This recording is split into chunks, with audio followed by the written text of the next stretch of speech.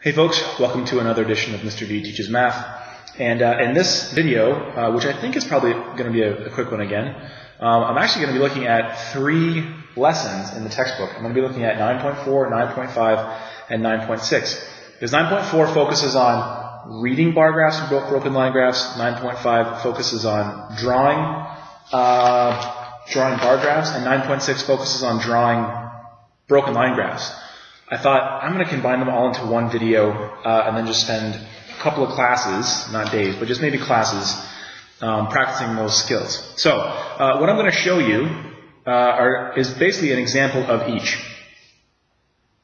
And my hope is that by showing you these 2 examples, you'll be able to do a couple of things, to read bar graphs, to interpret the information that's on there, and to take some ideas about how to draw your own bar graphs and broken line graphs. Okay, so this is a bar graph, and what it shows, actually, it's missing the title.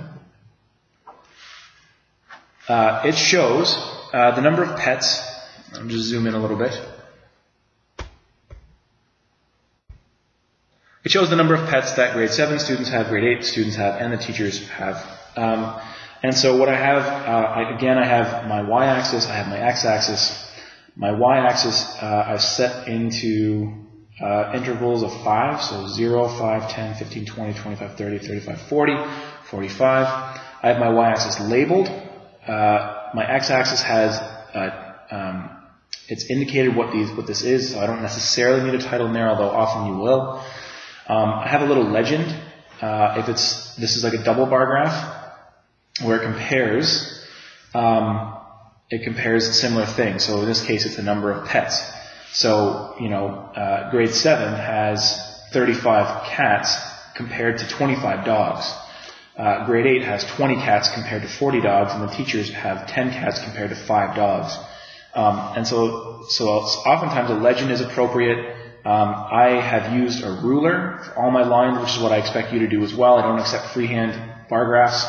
Everything is evenly spaced out, labeled, it's neat, there's a title, there's an appropriate legend, and that's all stuff you need to include on your bar graphs when you read them, when you interpret them.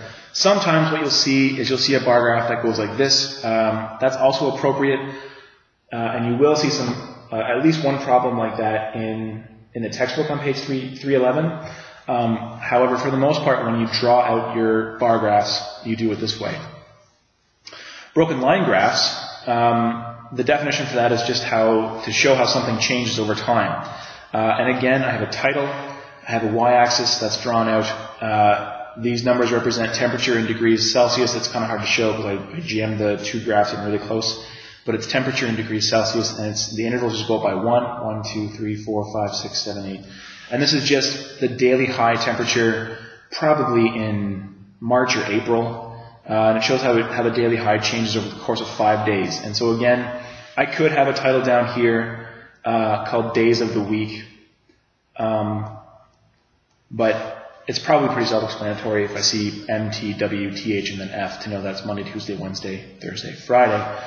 And what happens is it's a couple-step process where you first see where the data intersects. So on Monday, the daily high is 5. On Tuesday, the daily high is 8. Wednesday, the daily high is 10.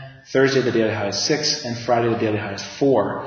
So you draw those dots in, and then what happens is you connect the dots. Now, you're going to be asked over the next 3 lessons, first of all, to read graphs like this, to see what kind of information it contains. So these are the 2 graphs that we're working with. Secondly, the class after that, you'll be asked to draw graphs like this, obviously using a ruler, pencil crayons if necessary, and then the next class will be drawing graphs like this.